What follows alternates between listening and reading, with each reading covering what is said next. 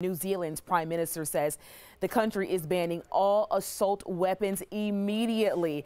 The ban also includes high-capacity magazines and military-style semi-automatic rifles like the ones used in last week's mass shooting at 2 mosques. This comes as that community is burying the 50 victims from the attacks. Natisha Lance has more.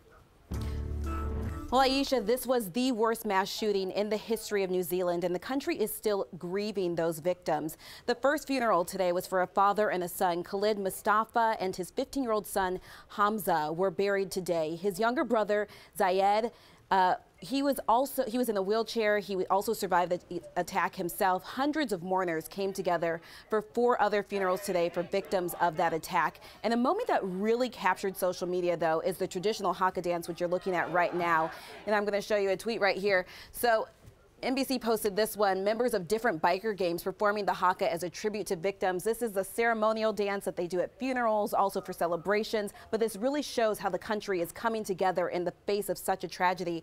I want to show you these images too. These are high school students who came together for a vigil for those victims outside of one of the mosques.